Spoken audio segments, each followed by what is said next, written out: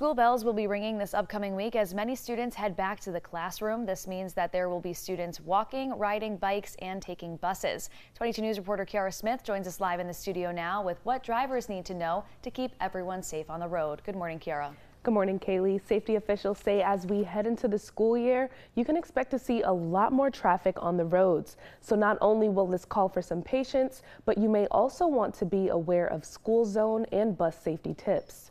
That includes being aware of school zone speed limits of 20 miles per hour, look out for crossing guards and follow their signals, never try to pass vehicles when driving in a school zone, and stop for school buses that are picking up or dropping off children, and avoid distractions while driving.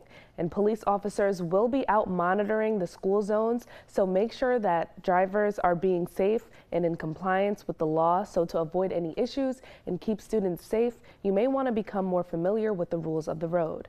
Working for you, Kiara Smith, 22 News.